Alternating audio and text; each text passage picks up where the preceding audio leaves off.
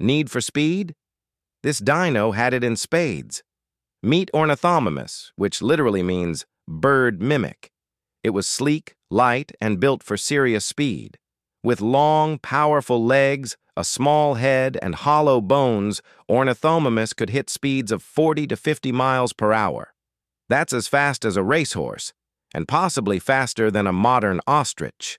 It had three-toed feet, long arms, and a stiff tail for balance, helping it make sharp turns while sprinting away from predators. Even though it looked like a raptor, it didn't have sharp claws or teeth. It relied entirely on speed to escape danger and survive. And fun fact, some fossils show feather impressions, which means it might have had a fluffy bird-like appearance.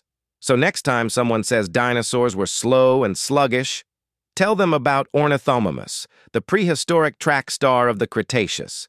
Like, share, and follow for more lightning-fast dinosaur facts.